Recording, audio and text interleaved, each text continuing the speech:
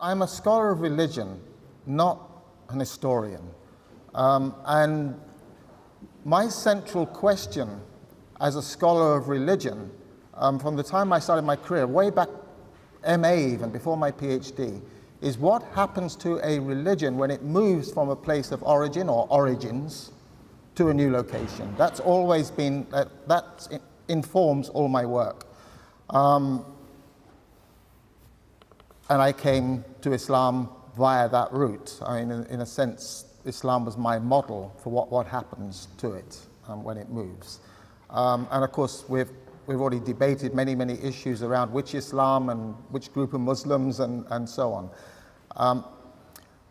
When I should have really have put the challenge to create a British Islam should really have been in quotes, because I'm going to be using British Islam very specifically, and there are three terms, it seems to me, that get mixed up, but they should be very clear, at least in the way I use them. The first is British Islam, which I'm going to be using as a particular term which gained currency among a generation born and raised in Britain in the early 1990s, perhaps we can question that. And Islam in Britain, which I think is a much wider term and would refer to all aspects of how the religion manifests itself, how Muslims live it in their daily lives. And I think there's also, perhaps you could, a more contentious term, Islamic Britain. And I've already, in a sense, in my intervention in the earlier talks, Professor Ansari, that it seems to me that those that are interested in British Islam have to come clean, whether they're 19th century or 21st century, that they are ultimately interested in an Islamic Britain. How you get there, and how you do it, that's going to have a huge amount of variation. I'm looking at the 1880-1938 period, not because I am going to talk about Abdullah Quilliam, he's quintessential in this, but I'm also going to take it forward to the Woking Muslim community and the arrival of the Indian missionaries from Qadian, who are crucial for the next period after Quilliam, and what I'm going to try and map in a way is how this term, and they may not be using the term British Islam, but how this idea of a British Islam, in fact Quilliam always refers to an English Islam, I may add, but he was a Liverpudlian. But how that is contested and mapped out in this earlier period. So in other words, it has its roots in debates and discussions that were beginning to, well, in fact, they were taking a lot of attention of both the converts and the missionaries. And sometimes those discussions between the missionaries and the converts were not easy. So saying that, I'm going to define how I'm using British Islam, because I think that's absolutely pin it down. And the way I'm going to be using it is as a term was beginning to gain currency amongst a generation born and raised in Britain, even as in the early 1990s, and found institutional expression with the advent of the Islamic Society of Britain, ISB, and a number of other Muslim organizations.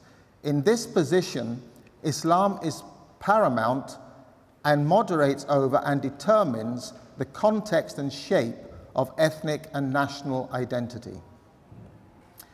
The advantage of this approach was that Islam was perceived as a universal identity that could be allied with any national loyalty, and a primary identity that provided a global ethic and a code of behavior that transcended locality. So very specific. Although Quilliam never had to engage with those three identities, that is ethnicity, national identity, and Islam, he certainly had to engage heavily with two of them, which would have been his national identity and Islam. He never had a problem with the ethnic identity, unless you think of him as being a Manxman, but I don't think that ever, being a Manxman or a Liverpudlian never really was a major issue for him in terms of the Islam he practiced.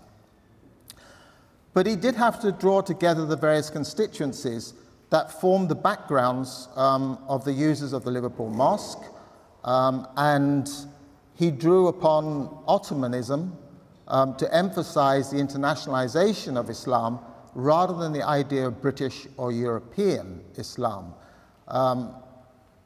As I say, his personal identities were Liverpudlian and Manx.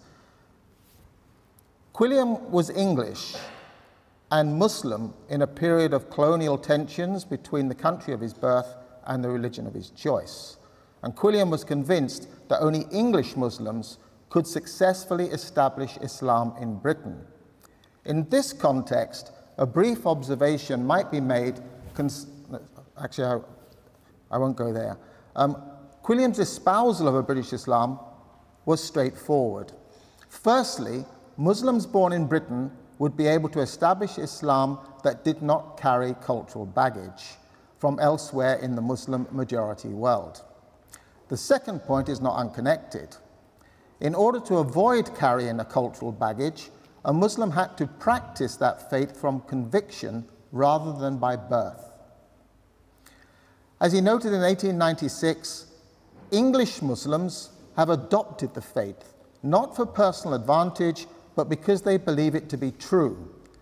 And the world will then know how to appreciate these courageous men and women who have boldly made a stand for truth. Such a position might not preclude all Muslims who were part of the Ummah through birth, but they would need to go through similar processes to the converts. In other words, a conscious re-examination of their commitment to Islam.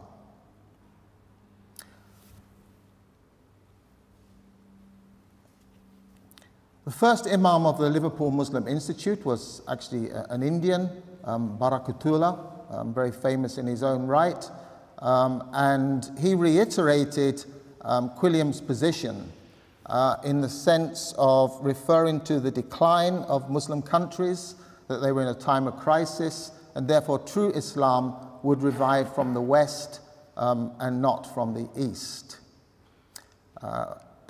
From him, education of the masses has been neglected, superstition has prevailed all over Islamic countries, democracy has crashed down under the feet of despotism. It is time now for the son of Islam to arise from the West.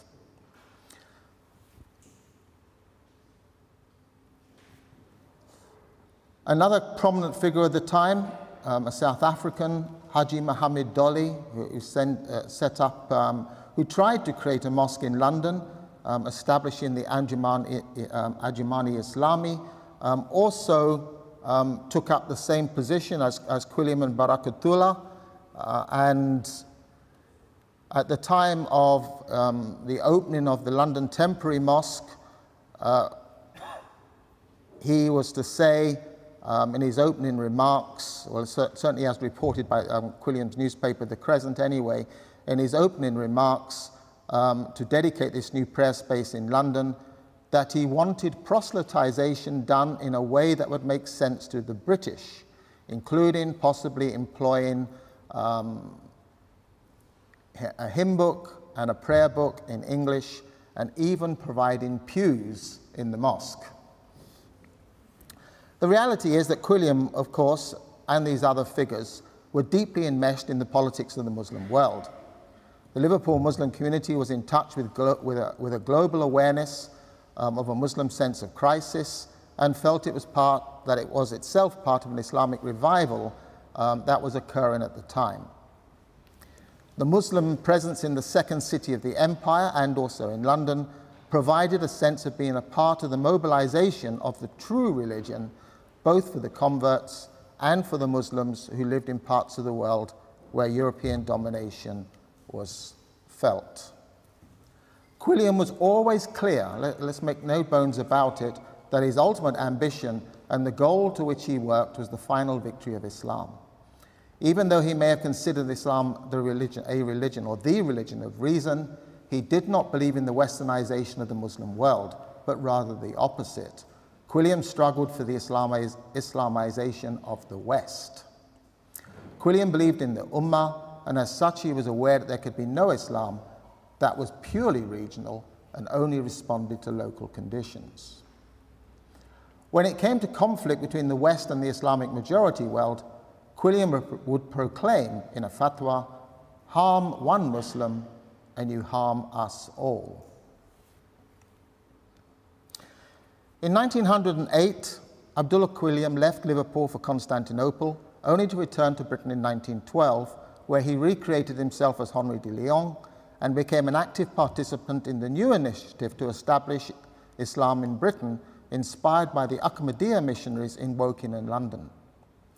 Some of the middle-class male converts inspired to embrace Islam by Quilliam would be in London too, hoping to form a nexus of converts who would join with others such as Marmaduke Pickthall, Lord Headley, we've already seen Lady Cobold, and that out of that they hope to form a community of Muslims. Even the key element of continuity between Quilliam and the Liverpool Muslim Institute, however, the key element of continuity and the other active converts such as Sheldrake and Parkinson that would include the new converts such as Headley, was the need to create an Islam that moulded itself to British life. Arguably, this was deemed to be British upper class life, as one difference between the Woking mission and the Liverpool mission was class. Quilliam had been able to reach the working classes, both native Liverpudlians and the Lascars, as well as prominent members of upper classes. But Kamaluddin, the lawyer and upper-class Indian who had arrived as the first missionary in 1912, was most successful with his own class in British society. In the main, the WMM consisted of upper-class educated Indians, especially London University students, and British converts from the upper levels of society. Generally, the work of the WMM was carried out in English. Dress codes were lax, in that normal British dress was worn even at time of prayer. Women and men mixed freely, following the conventions of British Edwardian life, rather than those of India or the Middle East, and despite the rivalry with Christianity, Islamic terminology was Christianized. For example, the Quran became the Islamic Bible, the mosque was the Muslim church, and the minbar was called the pulpit. Men and women prayed together in the mosque at Woking. The attitude towards Christianity was that of tolerance, at least to the degree that Christianity and Judaism were promoted as companion monotheistic religions from the same God and with the same prophets. However, the current condition of Christianity was argued to be a deviation from the original faith of Jesus, and Islam was presented in contrast to Christianity as a religion of reason, classless, tolerant, more in tune with the spirit of the age. Jamie Gillam describes the WMM's missionaries as promoting a rational, liberal, syncretic form of Anglo-Islam which caught the attention of enough Britons to spur them on. Professor Ansari notes that Islam was presented as a progressive moral force, an adopting approach with which audiences would be familiar. He states Islam needed to be made indigenous as it had been elsewhere. It could not expand if it was perceived as alien or exotic religion practiced by people whose traits the majority population regarded as inferior. These Muslims trod delicately, and Kamaluddin, as a British educated Indian, a lawyer of high class, or certainly high middle class, was able to play that role to perfection. The missionaries discovered new ways of communicating Islam that departed from traditional arguments and style of fiqh and which were far more familiar to Western educated audiences. The train of thought was more likely to be supported by quotations from Western writers, scientists and philosophers than Islamic scholars. Yet, like Quilliam, and they critiqued the validity of the Christian scriptures, the doctrines of incarnation and atonement, seen out of kilter with the spirit of reason, and challenged common misconceptions of Islam, especially gender issues, slavery, polygamy, and jihad. In spite of Kamaluddin's reluctance towards foreign Islamic missionaries working in London and his patient efforts to build an Islam that converged with British society, which had encouraged him to create new organizations and promotional literature, independent from India, His success had been noted and celebrated there. For both Kamaluddin and his religious compatriots in India, a prophecy made by their founder was being fulfilled, based on the hadith that the sun will rise in the west. The sun of Islam was indeed interpreted as rising in the west. This would lead to the Ahmadiyya leadership sending out more missionaries to work with Kamaluddin. Volunteers were requested to assist the missionaries in London, in India, and also in other places abroad, and funds were sought for membership in India to finance the cost of travel.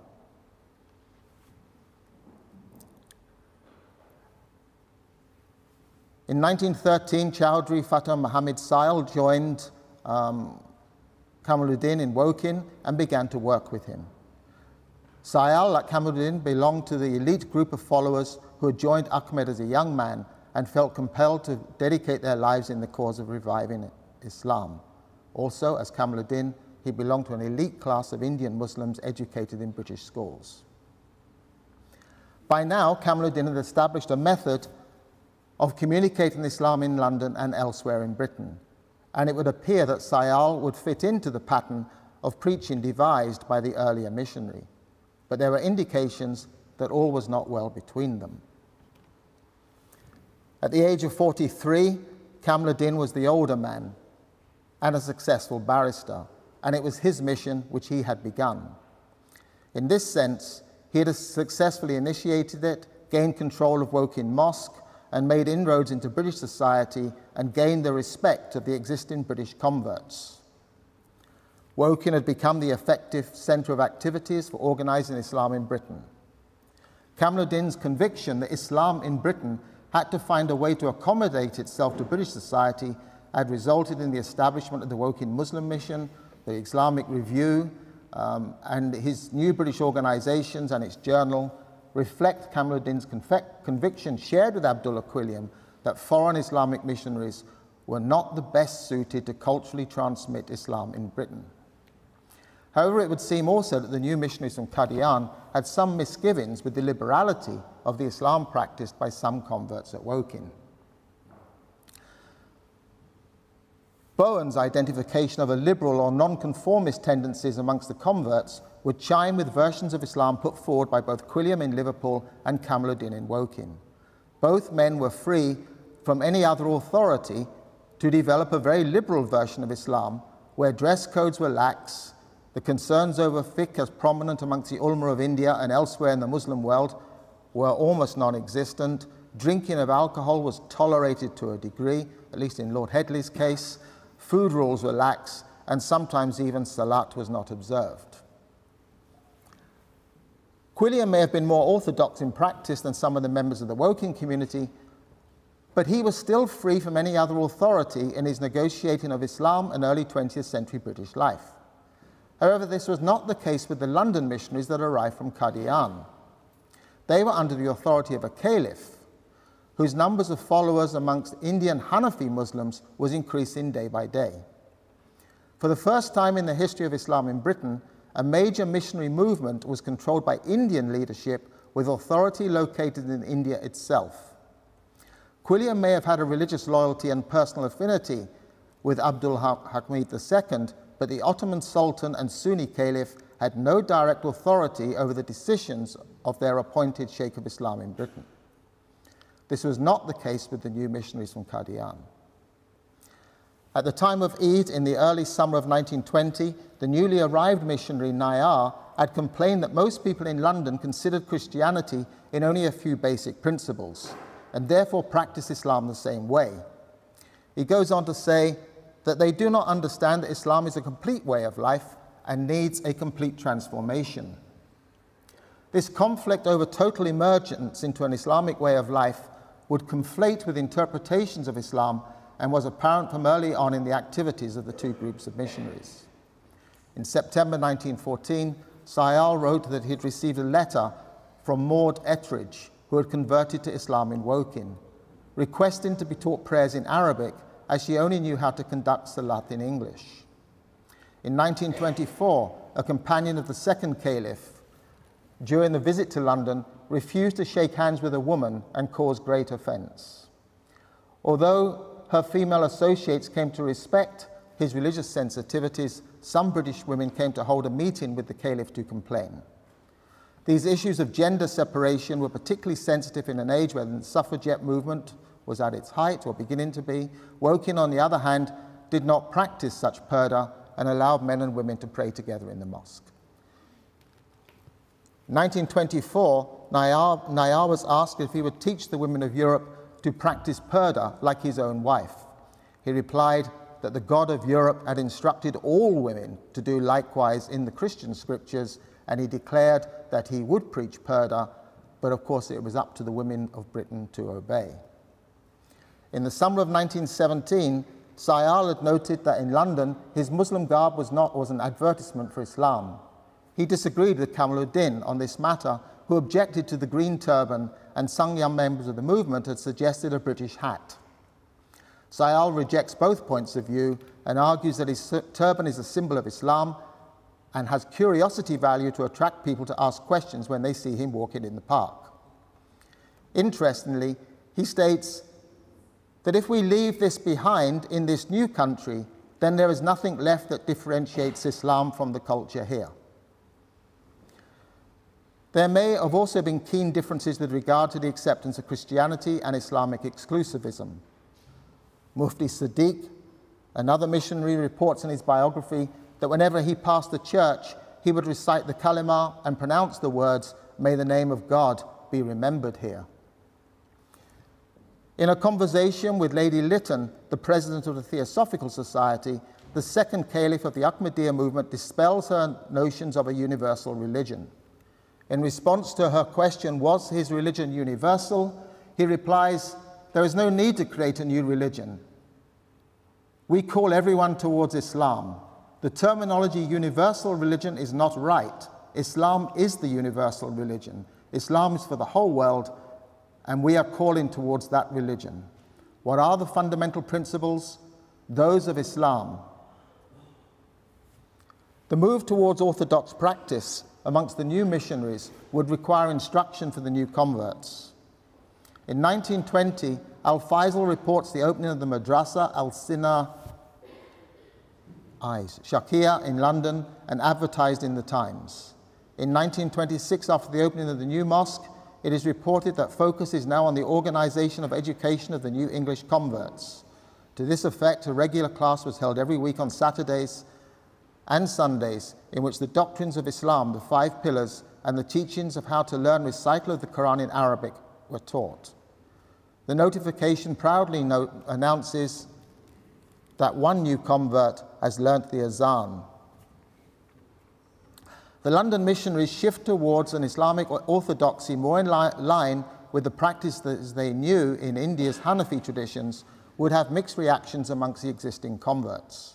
The community of Muslim converts was relatively small, and both sets of missionaries, those who favoured what became known as the Lahoris and the Qadianis, were skilled speakers on the various aspects of Islam, and both delivered the topics that had been identified in the best defence of Islam against European criticism. Unlike Quilliam, a Liverpool lawyer and journalist, the new missionaries were from India, native-born Muslims, familiar with the worldview, food and languages of the voyagers to Britain, trained in classical Islam and able to celebrate the rituals and festivals of Islam in a manner expected of religious leaders. In addition to being the main exponents of Tabligh in the interwar period, the missionaries from Ahmadiyya highlights the contemporary challenge of trying to establish Islam in Britain in a way that is transferable to a non-Muslim Western post-Christian secular democracy now. The Ahmadiyya missionaries were not able to resolve this issue successfully, but the challenges they faced are familiar still to this day. In the obituary to Lord Headley, published in the Muslim Times, Dard, one of the later missionaries, poses the question that he declares was central to the Muslim peers' lifelong attempt to establish Islam in Britain. How can the Muslim faith be westernized so as to bring it into practical touch with the nations of Europe? Headley's version of the essentials of Islam were doctrinal. That is, firm belief in the one God and surrender to his almighty will, belief in the message divine sent through his holy prophets, and the carrying into effect of the highest order of beneficence to all our fellow creatures on this earth. However, this Abrahamic ecumenism did not include Islamic ritual practices or the restrictions of India.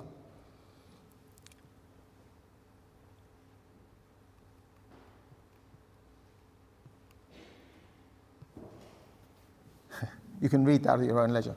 If you insist on Yorkshire or indeed any British farmer giving up his dish of bacon and eggs or his glass of beer, a diet which has been found very wholesome for many generations, and tell him that its continuance is going to jeopardize his chances of salvation, you will fail to convince him of the breadth and sincerity of Islam. Dard comments, no true Muslim will ever agree with him in the westernization of Islam on the above lines. If British farmers do not worship Bacchus, and if the busy city men clad in expensive clothes do not worship Mammon, they can easily make arrangements for Muslim prayers provided they are otherwise convinced of the beauty and excellence of the Islamic mode of worship. Although devout Sunni Muslim converts such as Quilliam, Sheldrake and Parkinson would seek to find an Islam that was adaptable to British life, it was not at the expense of Islamic practice that they knew were at the heart of the religion.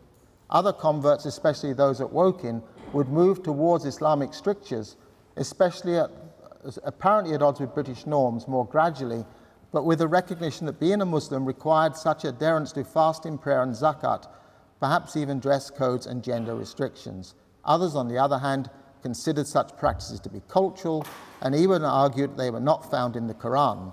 For example, at the end of August 1924, during the Caliph's visit, a convert named Lawgrave had come to the mission and conversed with Sayal, one of the missionaries. He had argued that the Ramadan fast, salat, purdah and polygamy were not obligatory and denied they were in the Quran. The meeting had initiated a consultation committee on tabligh with the Caliph presiding. It has to be assumed that the Caliph insisted upon a more orthodox approach to Islamic practice. Certainly less than a month later, the Caliph would gather together some convert women and try to convince them of the virtues of polygamy, purdah, and robustly defended the practice of men not shaking hands with women. Both Woking and London missionaries used the growing interest in esotericism to seek converts, speaking in spiritualist, theosophical, and other such gatherings. An interest in the exotic included the Orient, fueled by alternative religious worldviews to Christianity, Romanticism, and even fantasy. It is almost inevitable that Islam in Britain would begin to appeal to such an audience, with the added familiarity of Abrahamic monotheism as opposed to Hindu or Buddhist worldviews. There were also those who had had real contact with the Middle East and India through travel or service in the empire. In these cases, the motives of conversion were different and likely to permit a genuine embracing of Islamic practices. Woking tended to be more tolerant of idiosyncratic mixes of Islamic and British lifestyles, whereas the London missionaries were more strict. Responding to the attitude of Rankin in defense of the British Ahmadiyya movement was made in the Muslim Times, probably written by Mubarak Fulin, a convert. According to the principles, people who enter the fold of Islam, who publicly and openly embrace the religion of the Holy Prophet of Mecca, must do so wholeheartedly and sincerely, and must make it the foundation of their lives. Until a few years ago, the British Muslims were fed like sheep in all matters that affected Islam. Today, the position of many of them is not much better. Any man coming from the East, affecting a beard or speaking Arabic, is considered a past master in Islamic thought. The result is that when he says fasting is only for those who are in their own country, that prayer is not always necessary, that Islam can accommodate the voices of the West, the British enthusiast often follows without a murmur. With the deaths of Kamaluddin, Marmaduke Pickthall and Abdullah Quilliam in the 1930s, British Muslims lost three of the most skilled practitioners of Islam in Britain, able to translate orthodox Muslim adherence into an early 20th century British context, attempting not to compromise the tenets of the faith. Others were to find it more difficult, polarizing into various camps, orthodox, heterodox. The writer of the same article that I've just quoted encapsulates the challenge for British Muslims succinctly and unknowingly highlights an issue that remains central to British Muslims today. Islam was revealed in the East. This, however, does not mean that Britishers can never be pioneers of Islam. The English people do not want Indian Islam, Egyptian Islam, Arabian Islam, or Society Islam. They want the Islam of the Holy Prophet Muhammad, the Islam of Hazrat al-Bakr,